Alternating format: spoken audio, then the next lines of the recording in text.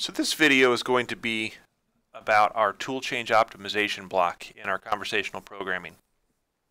Here I've got a program written to do a single part or a group of features on a part, and then I've patterned that into 12 different locations.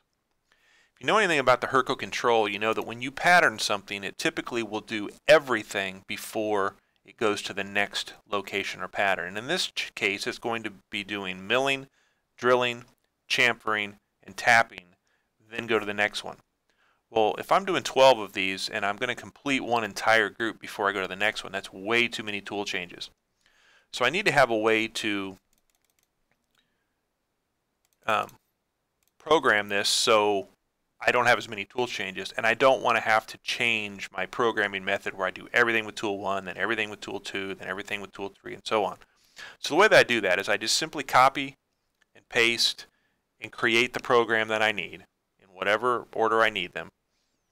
Then I'm going to optimize the program. The way I do that, first of all, if I go to the tool review screen, there's a button here called Tool Change Review.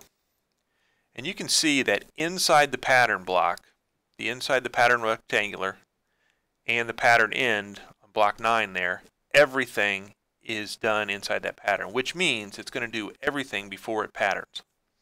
That's not what we want.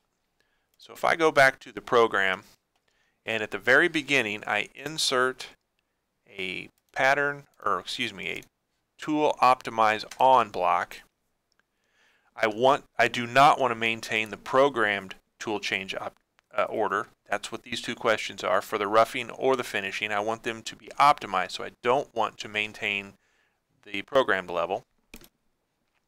They default to off, and that's what we should leave them at. But then from this block 1, tool change optimize on, until it sees an end, it will tool change or prioritize and optimize all the tool changes between those two.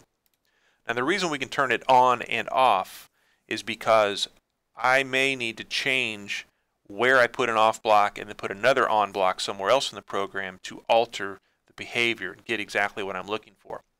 But if I go to my tool change review screen now, you'll see that tool 1 is inside the pattern, then tool 2 is inside the pattern, and so on.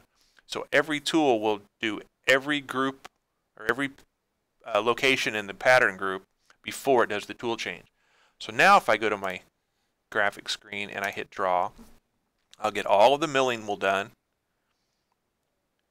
It'll go to the next one without doing the tool change. So if I speed this up, it would continue with all the milling, all of the drilling, all of the chamfering, all of the tapping, without doing a bunch of unnecessary tool changes.